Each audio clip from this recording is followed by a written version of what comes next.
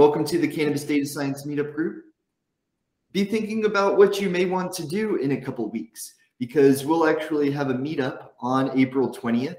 And so I was thinking we could maybe do something fun or special, since that's, as we've already shown statistically, that's one of the holidays that actually matters in the cannabis industry, or that we've been able to quantify at least. For example, Christmas looks like it may matter, and some of the other holidays may matter, but with a autoregressive effect. So that would basically mean people are doing their shopping the day before Christmas Eve. They're doing their shopping perhaps before July 4th and not on July 4th. So that's tricky to parse out of the data. However, it's pretty readily clear that there is a relative increase on April 20th. To what extent, we still need to quantify that a bit better. So be thinking. So that's what's coming up.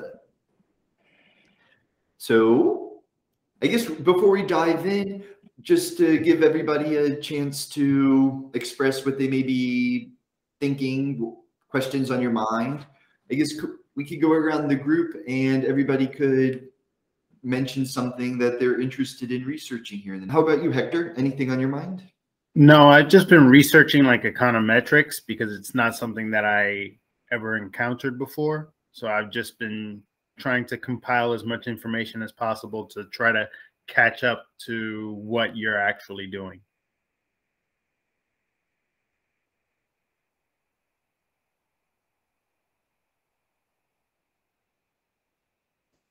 Awesome. Well, really what we're doing here is we're first trying to just outlay a nice body of data science techniques we can use, and also find places in the cannabis industry where they can be applied. Just essentially trying to answer questions that are on people's minds as we go about this. And we're basically just trying to, exactly like you said, get a nice understanding of the cannabis industry. And from what I've observed, there are people in the space doing statistics and analytics, but to me, it just looks like a lot of descriptive statistics. And as we'll get into today, you can go down paths you may not wish to and make perhaps not the most optimal business decisions if you're simply looking at descriptive statistics. And so we'll get into that today specifically. And we're about to open a can of worms here, and we'll do our best to put everything back in properly. So you're in for a treat today, Hector. How about you, Charles? I know the game theory model from last week has some flaws that were catching your attention, but anything else on your mind? Actually, I'm going to go back and look at some of the work I did with testing time and the Oklahoma data, and with the pulling out the quantities and stuff, and actually do some descriptive statistics, because I've been reading about, and actually, and from my experience with my last job, you really have to have a really good handle on the data in order to start doing any kind of modeling. So the more you understand, the more that descriptive statistics you do, the better your model is going to be, and also the better the chance that your model is actually going to work.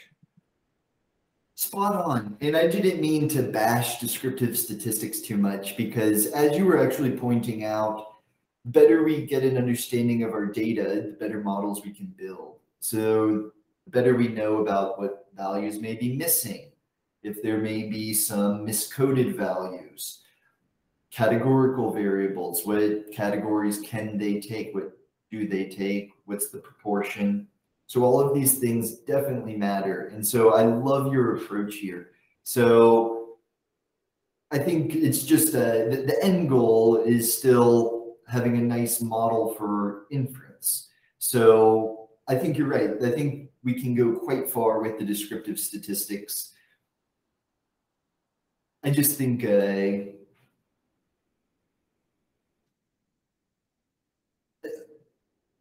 so, not to knock the descriptive statistics too much, but I think we're all on the right track here. So long story short, I'll be looking forward to conversing with you about some of the discoveries you may make along the way. So we'll retouch that here in a second, because I still need to parse out my thoughts a little, I think. So Jerry, anything on your mind? I'm just, I had a hell of a weekend on other matters. So I didn't get a lot of time to spend on cannabis. I did pick up that New Jersey's coming online real soon. And I was wondering, though, just on this discussion here, yeah, we've been doing descriptive. Are we going to be getting into doing prescriptive or predictive? Which way do you think we might be? And also, the question that's always on my mind is, you know, when and how do we publish these things? Brilliant questions. And I think you're following it through to the logical conclusion. And so I think this is ultimately what I wanted to get to was, Charles is right. The descriptive statistics are critical to make sure we're heading in the right path. We're not making errors. We're building proper models. I just want to emphasize that, you know, from speaking with people, as a data scientist, you can't just put out statistics and leave it there, right? You have to essentially help your audience. You have to help them understand the statistics. And even better, a lot of the times these may be business managers, they could even be regulators, they could be consumers trying to make better decisions. So ultimately, people are trying to make better decisions. And as Bayesian agents, they're gathering data, which are our statistics, and ultimately they're trying to make a better decision. So I would think that a lot of the descriptive stuff we've been doing would be of interest to consumers. I don't see it being of great interest to anybody in the business, anybody in the industry.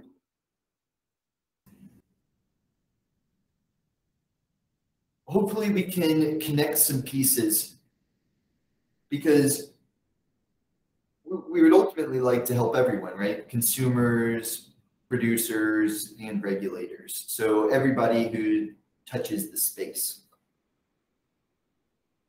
And so I think maybe where some of our shortcoming is how can we define our inferences a little bit better and help guide decisions better. So ultimately, we do want to make predictions, and we may need to write a bit more about our predictions so that they can be prescriptive for people. So people can see, okay, based on the data, do we want to raise or lower prices? Or what do we want to grow? I mean, which of the strains do we want to grow? Okay. Like a prescriptive thing. Definitely. So I think a couple things need to happen. One, we need to make sure we're asking the right questions. So that was the lesson of the week last week was, you know, we need to define our questions well. So that way we actually know what we're going about trying to answer. And so we've done a lot of exploratory analysis, and I think, well, we're all agents in the space, and we've all spoken to a lot of people. So I think so for example, I kind of have an idea of questions on people's mind, but I think we just need to formulate the questions a little bit better. So that way we can actually have concrete business decisions. So for example, you know, in the coming months, we think it would be the most profitable to open a this type of production in Massachusetts. So Well, we did notice seasonality and growth patterns.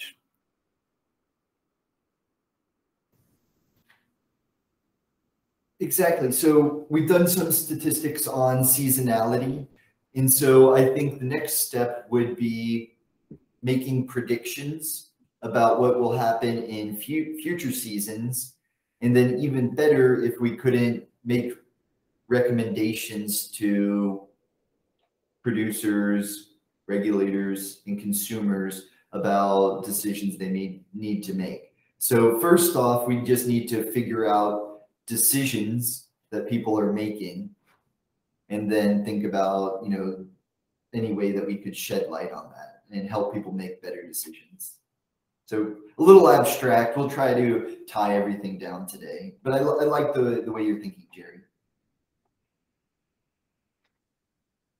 Well, if you're on board, we can go ahead and try to tie everything down instead of being in abstract land. So let's see if we can't tie down some of these abstract ideas into real world business decisions that people could make.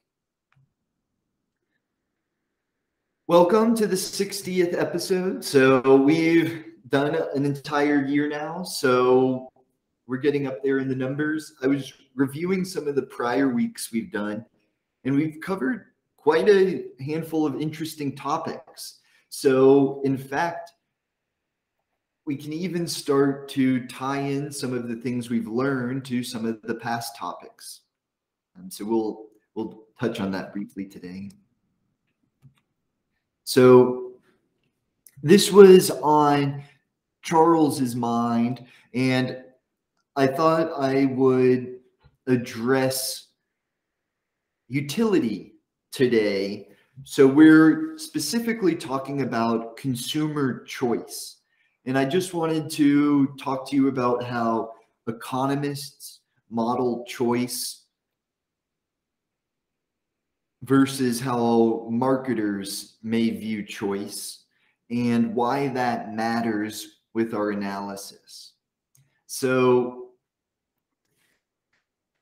I got really bogged down with utility when I was in graduate school, and I knew this in the back of my head, but it's not really until I started to do a lot of empirical work where this sort of made sense to me. So essentially, utility is a theoretical concept, and ultimately, we're basically trying to tie together an abstract notion, which are called, economists like to just term preferences.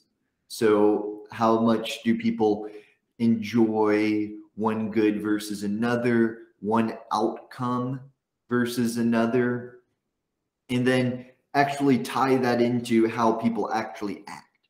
Because this is what you observe, right? You actually observe people's behavior. Preferences are not something you observe. This is just a theoretical construct that has its use in explaining what we observe. So I put this photo here because, right, obviously there's a group of scientists, right, and they're trying to figure out, okay, you know, what's actually going on in the brain when you make decisions. What does happiness look like in the brain? And that's real interesting work, but it's not necessarily necessary for modeling outcomes and making predictions. So a critical leap in economic thought is understanding that agents don't necessarily have to have utility, as long as they behave as if they had utility. So do people actually have utility functions? Does it matter if, somebody's emotion is, happiness or satisfaction, or there's a wide range of emotions. So, this is kind of abstract, and, people are trying to tie this into like brain chemistry, but we can kind of abstract that away. And okay, we just say, okay, do people have utility functions? It doesn't really matter for what we're saying. All that matters is that people behave as if they are trying to get some abstract satisfaction that we'll call utility from believing that they've satisfied their preferences. Just quick aside, the believing is actually a critical part here. So for example, my research in graduate school was on charitable giving. And a interesting observation that's been made with charitable giving is people still get satisfaction from giving to charity, whether or not their donation actually ends up with the group that they donated to, right? So, and this is unfortunately why you see a lot of charitable organizations have very low pass-through rates to the group that they may be out there saying their donations are going to. Because when the economists would argue that charitable organizations, an economic entity in and of itself, and it recognizes that as long as people believe that their donations are going to a good cause, they'll satisfy their preferences. So belief, and it doesn't have to be charity. It can be anything. If people believe that driving a flashy sports car makes people think highly of them, it doesn't actually matter if people think highly of them or not, as long as they believe that people do. So that's so I just want to. There's another stress possibility here, because it's going to be important. Yeah, but there's another possibility here of what if. Also, how does utility relate to? Just because this is an important assumption here, which I got hung up on in graduate school, and I think a lot of economists get hung up on. And in fact, there's a lot of work being done today on what's called social choice theory, which is basically just summing up people's utility. But classical economists, we're not even classical economists, but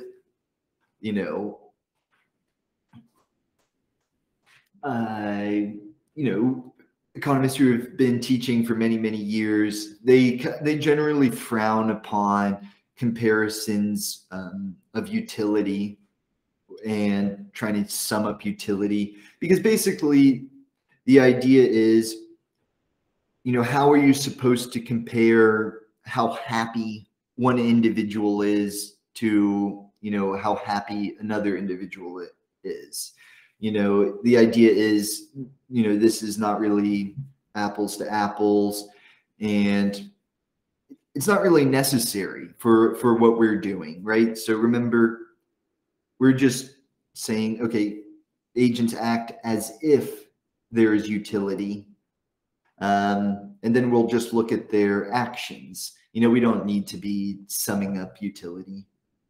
That's a bit of a tangent. I just kind of wanted to throw that in there because I think this is an important concept that I personally had a tough time grappling with for many years.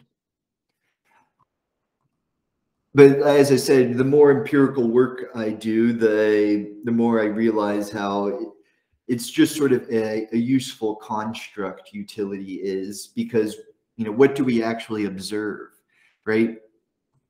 At the end of the day, we observe prices, we observe people's consumption, and we basically have to make an inference about their preferences.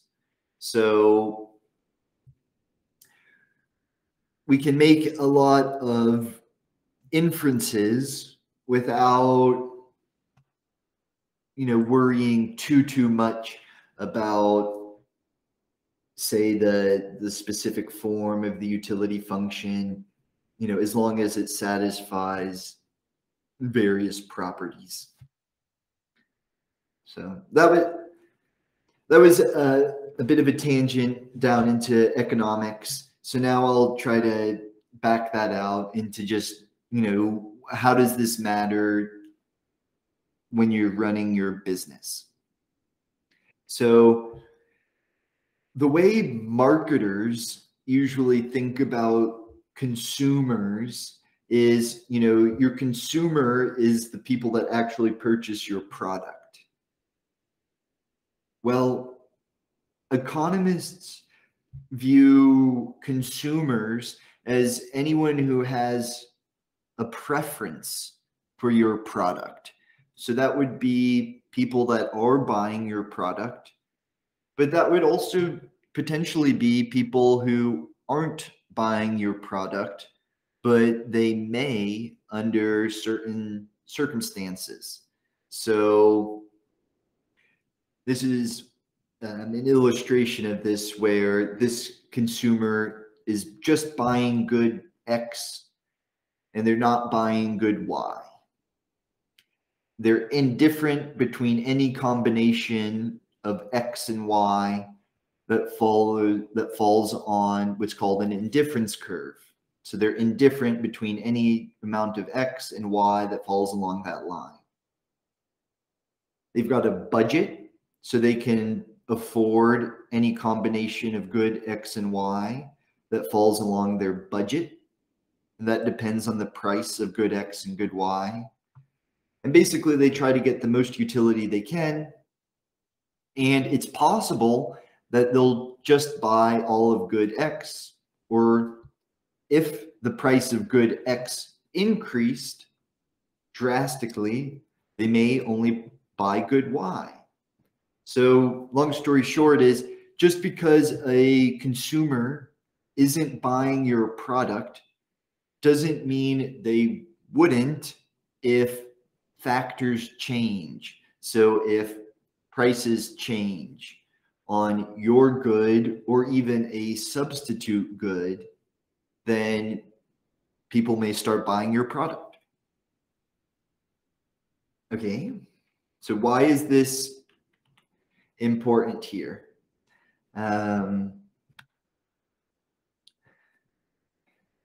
Well, it's essentially, I'll get to this here in a second, but there's basically two effects going on here.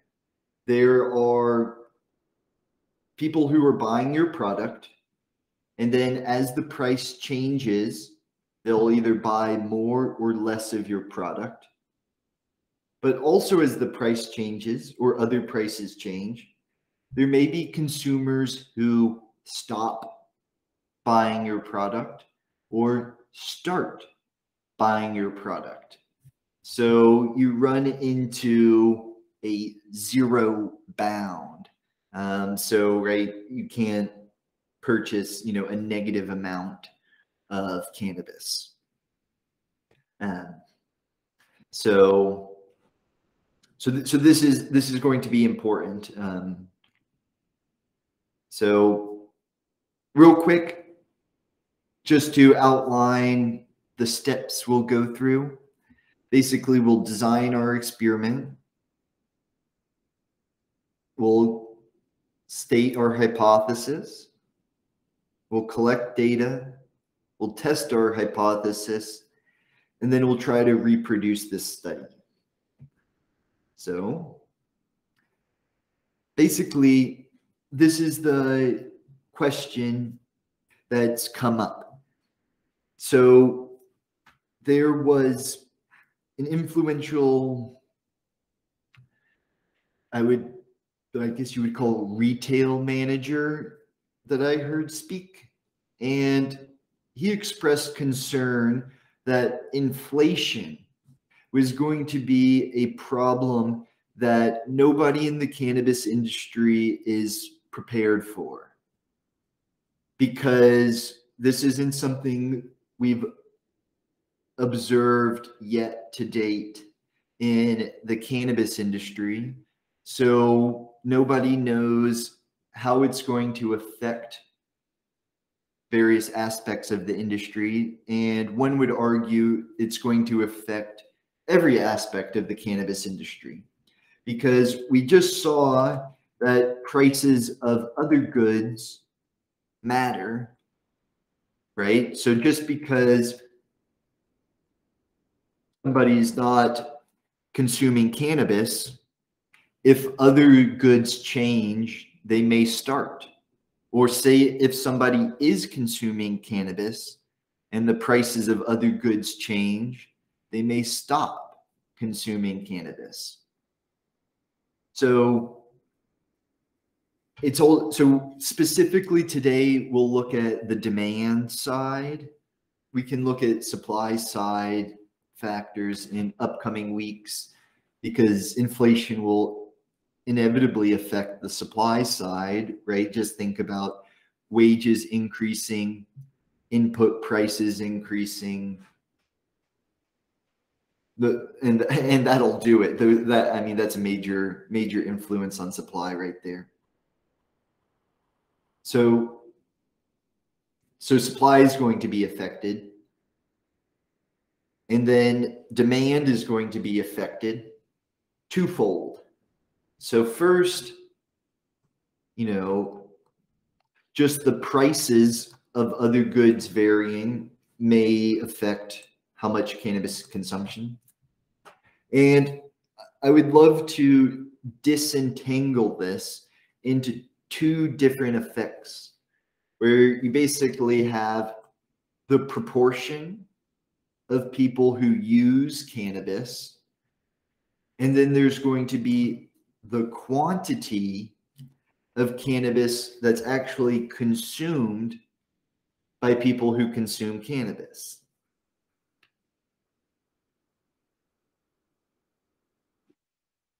And I would just like to say that I think this is a question that the Cannabis Data Science group is uniquely poised to answer, because we've got the skill set, we've got the ambition and the motivation to calculate these statistics.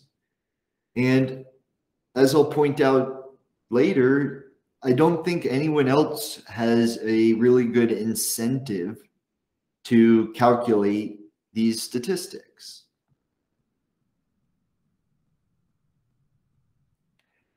And why would we want to disentangle this effect?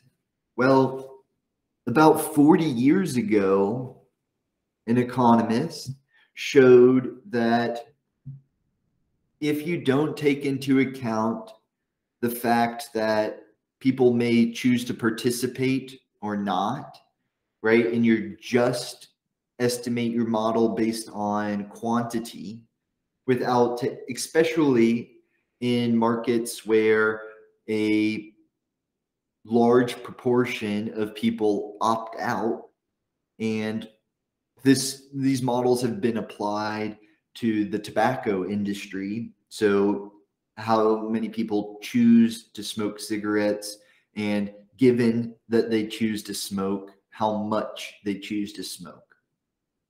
And so I thought it would be quite a good model to use in the cannabis industry, because you have two effects. You have people who are choosing to use or not use cannabis. And given that they're choosing to use cannabis, they're going to determine how much they use.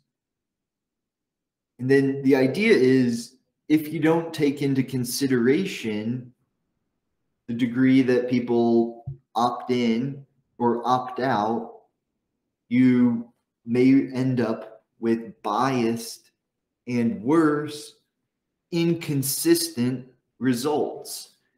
And to give you an idea of this, at this moment, hundreds of cannabis retailers pay $300 to $600 a month for descriptive statistics about cannabis sales.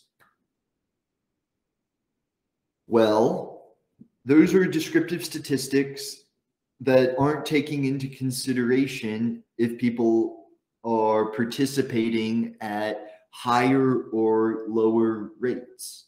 And so you'll see this company put out statistics saying, oh, the amount of adults ages, X through Y, that's increased this year by 5%. And so if you were making your business decision based on, okay, we think there's going to be, 5% more retired people shopping. Well, that 5% may have been true in 2021, but you can get a whole lot more data in 2022, and it may be inconsistent. So you may take the exact same measurement in 2022, and it may be a 15% increase, or it may be a 15% decrease. So it doesn't even matter how many retailers they get on board. So they may just try to get more and more and more and more data, but they're going to be inconsistent. So it doesn't even matter how many retailers they sample. Their results will their results may change, the more and more retailers they sample. And then we were talking about, even if you have a biased result, you can work with that, because the bias may be a positive or negative bias. But, if you're consistently biased, that's manageable. But if you're inconsistent and you're biased, then if you try to make a business decision, I would argue you're not going to make the best business decision you can. So basically, the point being is, say you're trying to understand how many adults are going to be purchasing cannabis in 2022. As we talked about in prior weeks, my belief is any number is better than no number. So in forecasting, a naive forecast is simply using what happened yesterday to predict what happened in the future. So right now, people are paying $300 to $600 a month for a naive forecast that's probably biased and inconsistent. And that's the best that they can do for making their decisions. So as I said, a naive forecast, what happened yesterday, we'll assume that's what's going to happen tomorrow. A naive forecast, it's a good benchmark just to see if your model has any predictive power whatsoever. And as I said, any number is better than no number. So that's why people are paying, $600 a month to get descriptive statistics because they just need any number. They just need any number they can, just so that they kind of have a ballpark of where they're at. But I would argue, if you're trying to make a business decision, so say you would say, oh, we think there were 15% more adult users retired users, and you try to do marketing towards that group. Well, inflation may hit and all of those retired consumers may stop participating. They may say, oh, our other prices have gone up, we're going to stop participating. Or you may have other people and they say, oh, prices of maybe pharmaceutical drugs have gone through the roof. Those prices have gone through the roof. I'm now going to start consuming cannabis. So my argument is, if you actually want to have a good idea of who will be buying your products, it's critical to model both who's going to be participating and then the quantity that they consume. And from a statistical lens, even if we can have, even if there's a lot of missing data, so even if we don't get the best model in the world, if we at least make an effort, any effort at all, to model participation and quantity, then we may end up with estimates that are unbiased and consistent. And so I would argue, yes, this company has better data than we have, but if we model things appropriately, we may actually be able to make better predictions than someone who doesn't use these statistical methods. And like I said, there's no reason why they couldn't use these methods. But I was thinking about this, and the trouble that analytics companies run into is, how do you convince somebody that your analytics are worth paying for? And it's a very intangible product. So analytics, how do you even measure the value of that? You would actually need analytics of your analytics to measure their value. And then, then you kind of run into the, okay, so, can you use your own analytics to measure the value of your analytics? So long story short, would they sell more analytics if they hired an economist to estimate a Heckman model for them? Or would they sell more analytics if they spent $150,000 on Instagram ads? Well, I observe these companies spending large amounts of money on Instagram ads, and I don't see them spending a lot of money on economists. So, not to throw them under the bus, because they have incentives, and like it or not, if they can make people believe that their analytics are worth paying for, it doesn't matter if their statistics are biased and inconsistent, if people believe that they're getting value from them. My personal belief is games like that only work in the short run and don't work in the long run. So that's why I believe you want to stick with the best business decision you can, if you want to be around in the long run. So long story short,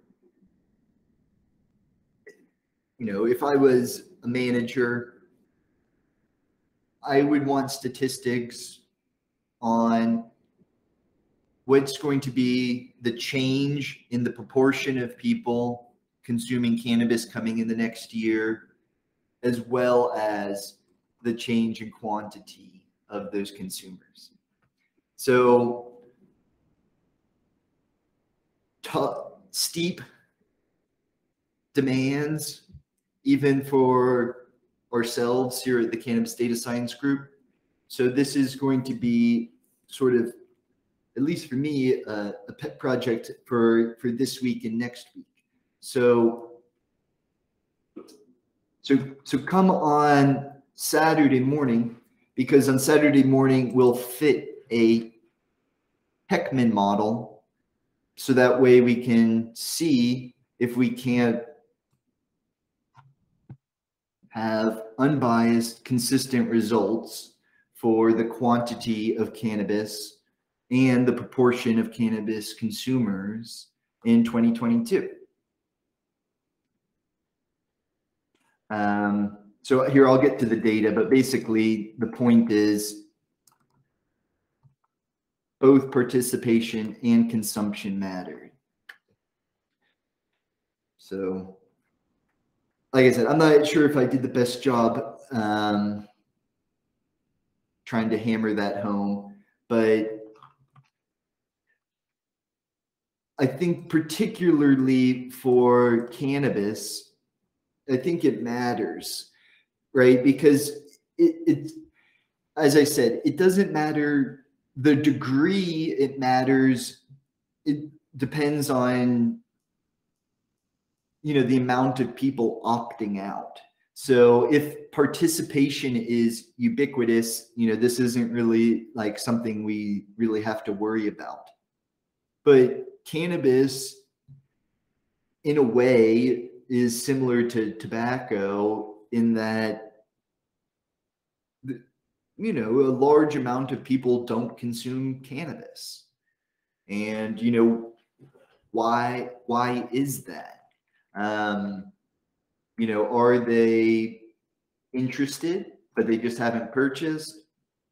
Are they purchasing a substitute product? So maybe they're on heavy painkillers, or maybe they consume a lot of alcohol, or maybe they consume tobacco. They may view those as imperfect substitutes. And so maybe if the price of tobacco increased, or the price of painkillers or TV or whatever they view as a substitute increases, maybe they'll substitute towards cannabis. And essentially we could view, you know, illegal cannabis as a substitute. I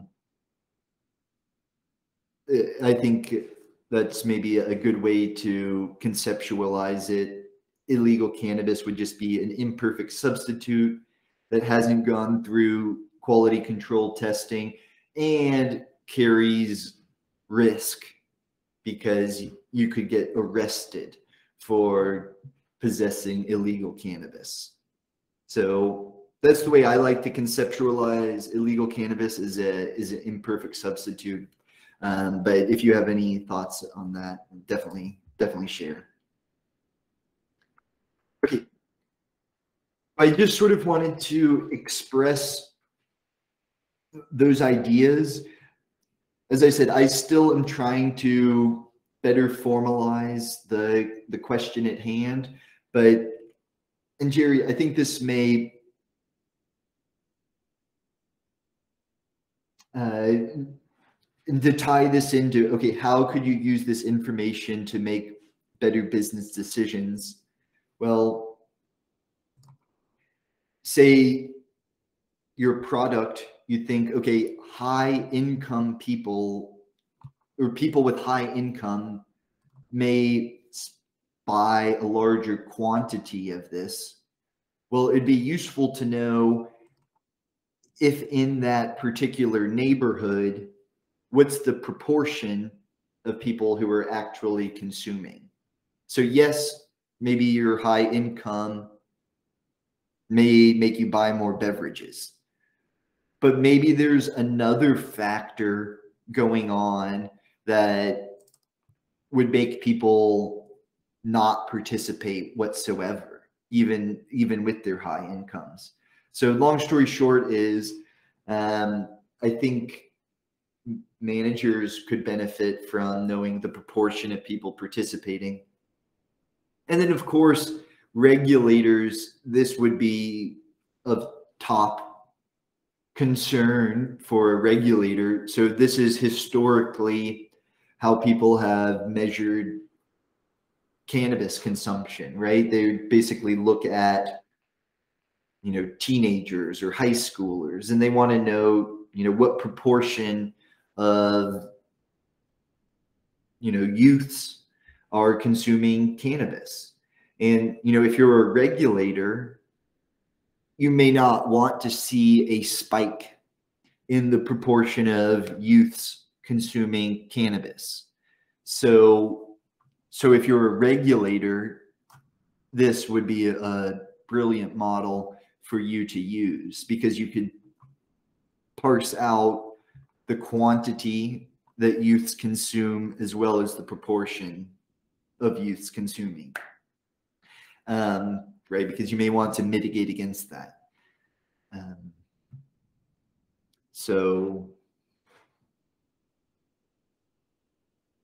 And then I guess it could help consumers too if you're looking for the social consumption lounge and you may want to live in a locality with a high proportion of consumers. But anywho, I thought this question was of interest.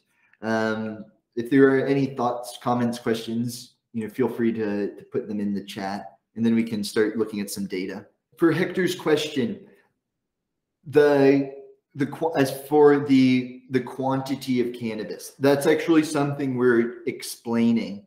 So you'll see on Saturday, Hector, with the Heckman model, we simultaneously can predict both the increase in quantity, say from a change in income, or specifically today, we're worried about a change in inflation. So as inflation increases or decreases, we can both estimate the increase in quantity that may happen as well, or decrease in quantity, and the increase or decrease in participation. So we can actually estimate both with the Heckman model. And that's why it's the model of choice. It's the best model to use in this scenario. As I said, the Heckman model is great for many, many scenarios.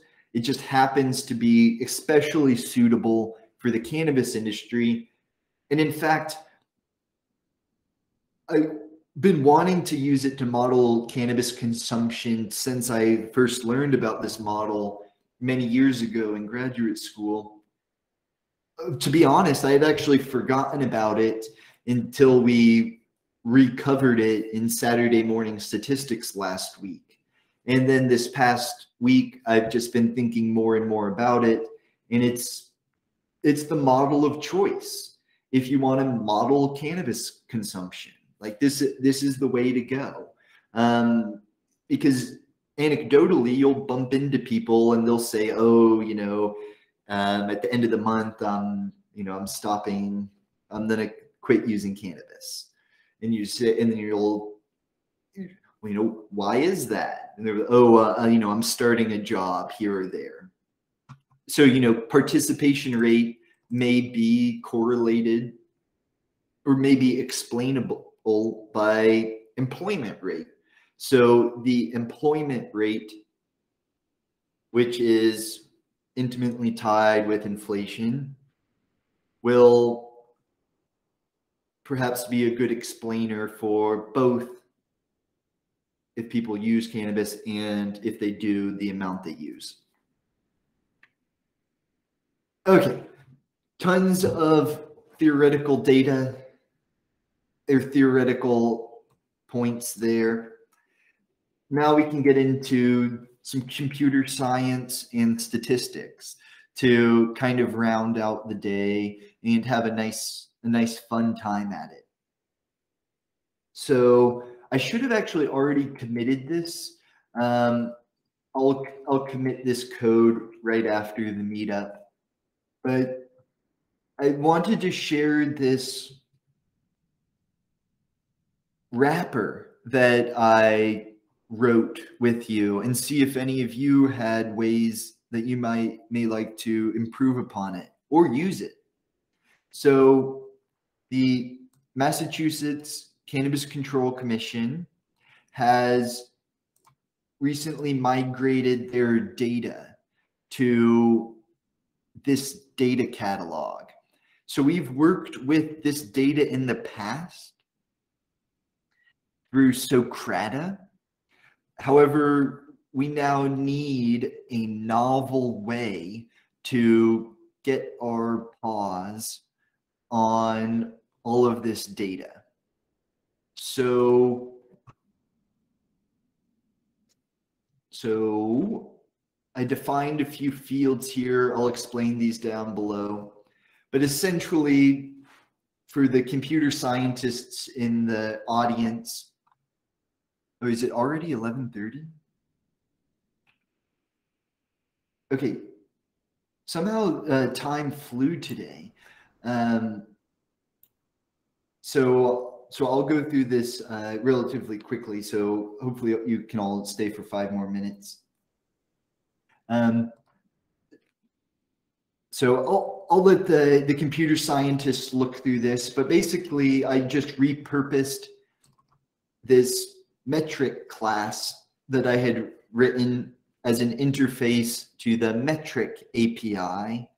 And this is just a simple class to interface with the Cannabis Control Commission. So I'll let the computer scientists scroll through this. This is simply an object that makes requests to the API for us and cleans up the responses. So I'll show you how to use it, kind of abstract away the code. For those of you who are interested in the code, check out the open data package, which may end up being part of Canlytics in the near future, because I think it's a useful tool. So I'll show you how the tool is used real quick. So in the next 5 minutes, we'll take a look at inflation. On Saturday, we'll actually model inflation to see how that affects participation in consumption.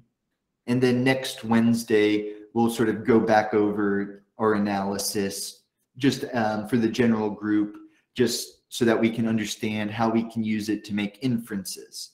So basically, Saturday morning statistics will go deep on the methodology and then bring it back next Wednesday for how it can be used. But just, if you'll stay for 3 more minutes, I'll just show you the inflation rates in Massachusetts. And I think businesses in Massachusetts could benefit from this. So just to show you real quick how the wrapper is used, you basically just create a client here, and it's got all of its nice useful functions. And then you can do cool things like you can get all the licensees in Massachusetts. And Massachusetts does a great job at adding many fields. So tons of data to explore here. Just check it out. And I said, if you've got any suggestions about how to improve the code, feel free to share. So just go ahead and get all of this data. So basically, this is, all of the data that you can retrieve from the Cannabis Control Commission. So this is going to be the retrieval of these data sets here. And so we've got, everything under the sun here. Specifically, we're concerned with sales. So here are just gross sales. And then I think I've already run this, but here we have sales by product type. So we've got buds, vape, so on and so forth. And we know it's in grams. We know the total revenue. And we even have we should have the quantity right here. So we've got the quantity and the price and the unit of measure. So we had to do a lot of wrangling to get all those data points in Washington State. We have them right out of the gates in Massachusetts. Super quick tangent here for Jerry's sake, since I know Jerry gets a kick out of this. You can look at the breakdown of indoor versus outdoor. And Massachusetts, I believe, is the only state that you can find that statistic. So over the next week, I'll encourage you all to check out each of these data sets, because I think there's a treasure trove of statistics hiding in here that we haven't yet calculated. So just to end today real quick, you can split up the sales by the different product types. So, flower, oil, vape, beverage, edible, pre-roll. Here I'm lumping together infused and non-infused pre-rolls. Then you can calculate for flour and oil, price per gram, and the rest will be price per unit. And then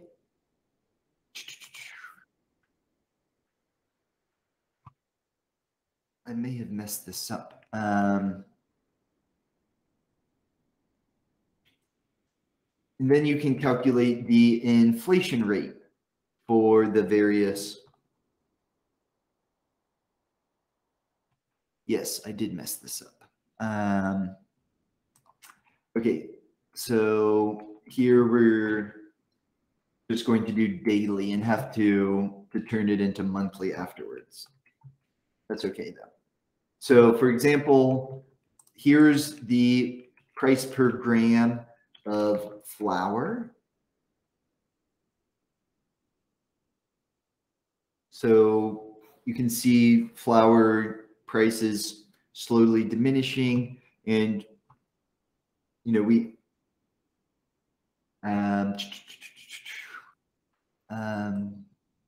let's just put this in like this.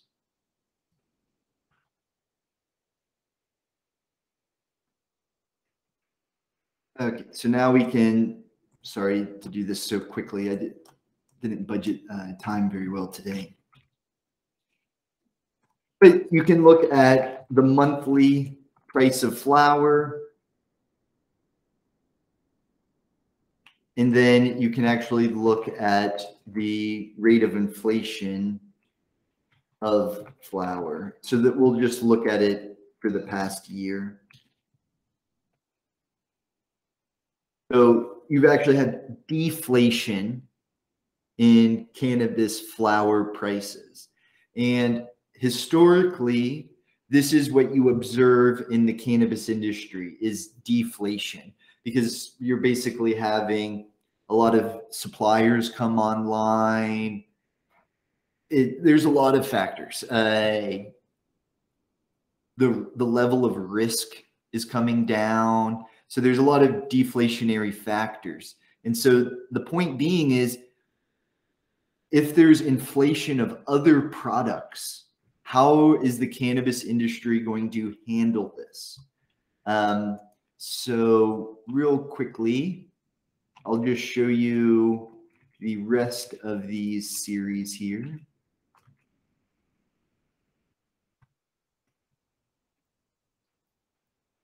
Ah, man.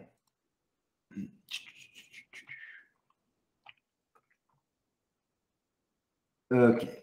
I think the pre-rolls may just be. Okay, so yeah, this pre-rolls was the problem there. Okay, so just to plot the rest of these, and I'll let you get out of here since we've stayed way over time here. Right, I think I forget what the baseline U.S. inflation rate is, but I forget if even the monthly one, but I think typically maybe around 2%. So, you know, here, if we just look at the last year,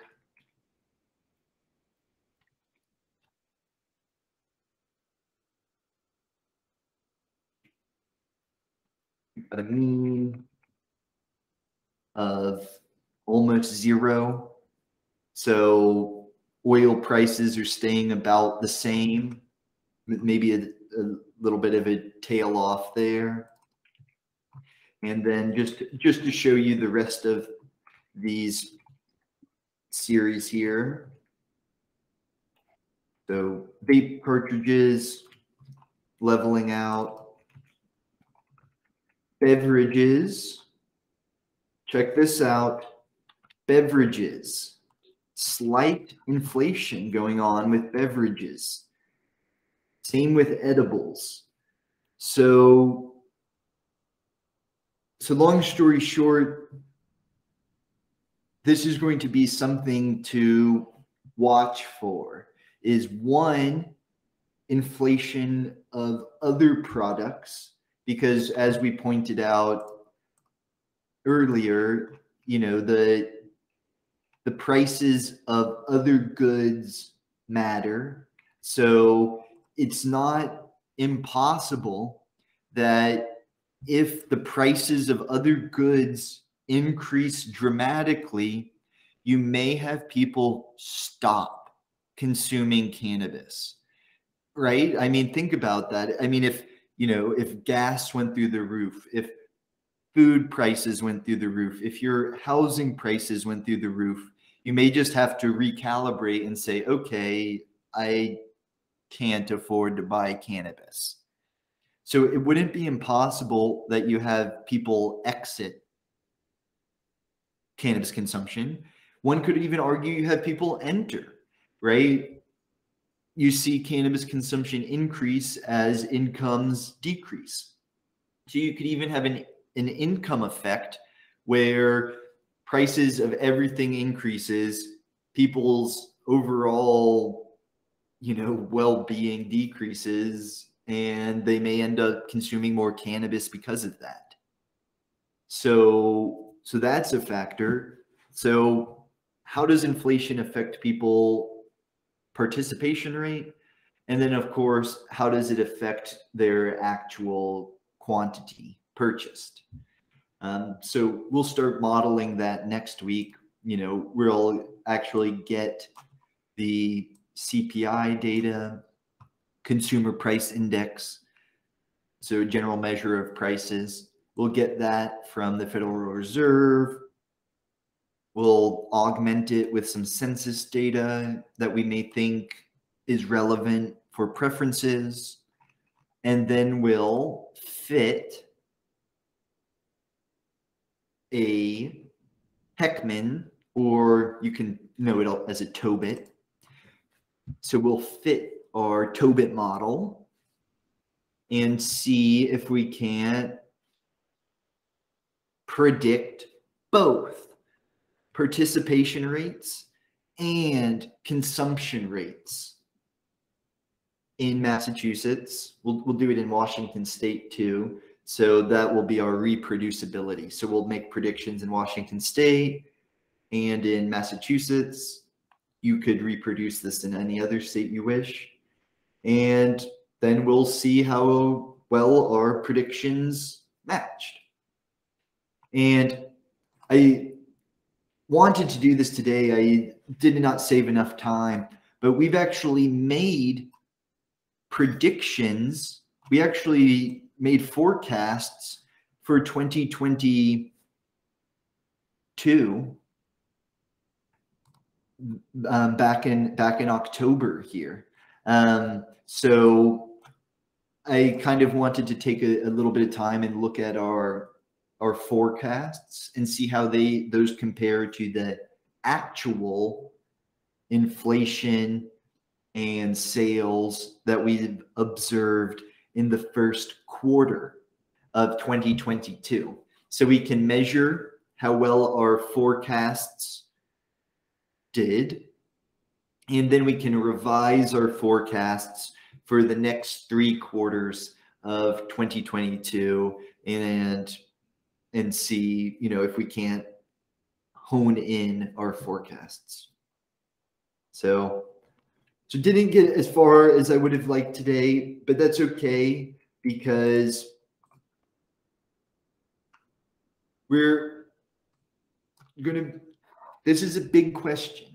So we're essentially, we're taking it a little slow, and we're making sure we set up our experiment correctly and make sure that we have all the data for the question at hand.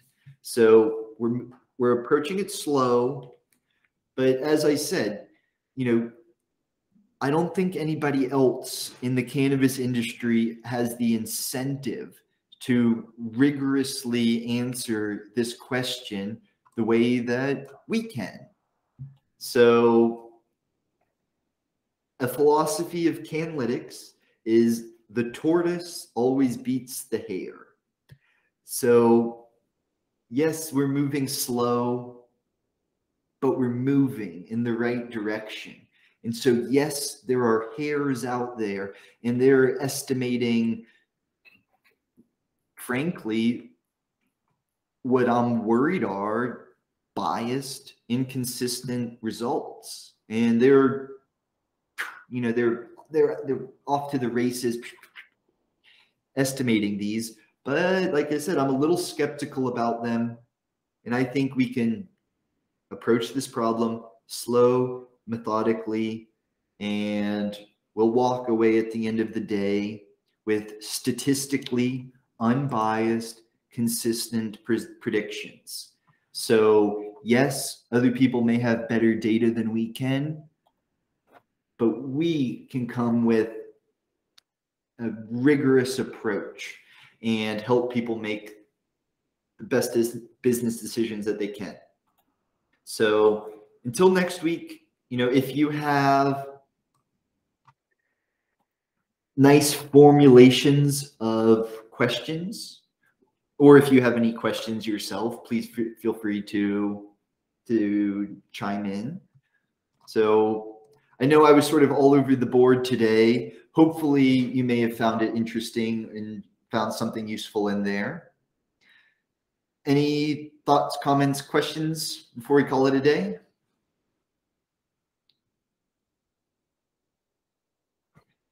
Good to see you too, Jay. So sorry for throwing you in on the deep end with economics, but basically the lesson of the day is it matters who consumes cannabis as well as how much the consumers consume. So just make sure to keep this in mind, because I think this is going to be a major factor in coming years. As cannabis is becoming more mainstream, there's less of a stigma to using cannabis. So people may start using it more. People may gravitate away from substances like, I hope they gravitate away from like things like alcohol or heavy pain pills. That's my subjective preferences. but long story short, we're just here to observe. So we'll observe. We'll observe what people do, and that's all we can do at the end of the day. Is we observe people's behavior, we observe prices, and we can do our best to make inferences about their preferences, so that way we can try to make rational business decisions. So I keep long-winded. phones mixed up. Can you say that one more time, Jay? I just said I keep getting my time zones mixed up. That's why I was late today. Not the end of the world. Time zones are tricky. Yeah. No, I caught the tail end of it. It's pretty interesting stuff you're doing. Cool. Well, I'll get it uploaded quickly. And then, as I said, feel free to chime in, because I don't want to go too far down the economics rabbit hole, since I know we're all here for data science plus cannabis. So don't let me get too lost in the economics weeds. And Jerry and everybody else, you're doing an awesome job keeping us focused at the end of the day on actionable business decisions that people can make. So I just want to point out one thing, piece of information. Can you say that one more time, Jerry? Senator Schumer said that they would be introducing a bill to legalize marijuana nationwide. That would be incredible. And so talk about reduced stigmatization. So if something like federal legalization were to happen, the participation rate is of utmost importance, because it doesn't matter how well you've made descriptive statistics. Don't hold your breath. It's just being introduced. True. But it's something to think about, because it's coming. True. And exactly. And so I think this is where we can really make an impact, is if we have a nice predictive model, we can make predictions that people who are just using descriptive statistics can't. So it the long run is where models like this really come in handy. And so I don't know. I still need to parse out my thoughts a little more. As you can tell, I'm still chewing all of this in my head. So thank you for letting me express my thoughts and sort of talk out loud today. So as I said, trying to bring this all together in the next week or two. So I think we'll have some good insights, but just have to start piecemeal, start getting something out there on the table. So. But looking at your plots, there's obviously some missing data, and in order for your predictions to be fairly accurate, you need to fill in that, do the best that you can to fill in that missing data, do some whatever research it takes, and also make sure that your data is clean. Because if you're making models with with dirty data, missing data, your predictions are going to be way off. And again, this is I'm really going to keep pushing this, because this is a huge problem with people who claim to be data scientists but don't do the data science part before making models. Just making models without looking at your data and cleaning your data and fixing your data, you don't it's not data science. It's just it's just pushing some buttons. And this is why I love having veteran data scientists like yourself in the group, because you keep us on our toes. Because as you pointed out, you can run into situations where you're putting faith into a model that's built on shoddy data, or it could be cleaned up a bit. So I think you're spot on, Charles. And in fact, all the work you've done with the descriptive statistics, it adds so much value, because I'm kind of guilty, as you described. I'm always off to the races trying to estimate the model And I love how you don't cut corners. You do a nice analysis of what data may be missing, because you're right. And in fact, we briefly touched on this about how it may even be better to impute missing values than just ignore them entirely. Yeah, you should do some kind of research as to figure out how to fill those values in. You know, if you look at the Oklahoma data, I mean, I went and I looked up those cities and I found what county they were in and I filled in the missing counties. Nice. You know, that's the level of data cleaning you should be doing to make accurate models. Spot on. And technically that would be an imputation, right? The county is missing and it's an easy data point to predict because the city is always going to be in that county. But that was technically an imputed value.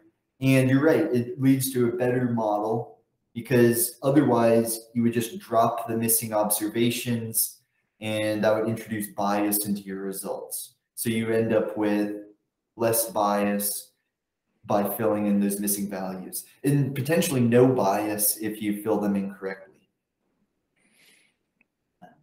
So yeah. Spot on, Charles. So please continue keeping me and everyone else on our toes, because that's what we're here for, right? Is the idea is, you know, if we put all of our great minds together, then we can just come up with, you know, better and better research, better and better science. Another news flash that just came into my email as we were talking is New York State has opened up a cannabis website from the Cannabis Control of the Workforce Development. I put the link in the chat if anybody wants to look at it. Well, I'll check this out. Let me see what they said. New York State Department of Labor is launching a new cannabis workforce site. Okay, so this is for jobs in the cannabis industry. Ooh. And then just came in. I didn't even have a chance to read the email. I opened it, saw the link, put it in the chat. And since you all came today, I'll go ahead and give you something of value too. So here is a link to all of the Washington State, what's called CCRS. So that's their new traceability system built by the state of Washington. And so this is all of their data through March 12th. And so it's time to start wrangling this data. And so I just got a hold of this last night. And so I haven't had time to look at it yet even. So we are on top of the news here. So if any of you want to start taking a stab at that in coming weeks, we can look at this data, because yet again, we can compare our predictions. We made predictions for Washington State. And so we can now compare our predictions with the actual, see how far we were off, and see if we can't do better in the future. So. Too cool. Well, we've stayed way over time, so I love it that hopefully you're getting something out of the group. And as I said, feel free to shoot a message throughout the week. If you need any points of clarification, have any good ideas for future research. So today was a bit more of just like a spitballing type of day. Just sort of wanted to get my ideas out there. Nothing is like set in stone yet. I still have a lot of thinking to do about all of this. Just sort of wanted to get these rough ideas out there so that we can start to polish them up as a group. So thank you all. Thank you. Awesome. Well, see you have guys. a productive week. All right, bye. Keep your noses to the grindstone and have fun. Bye now.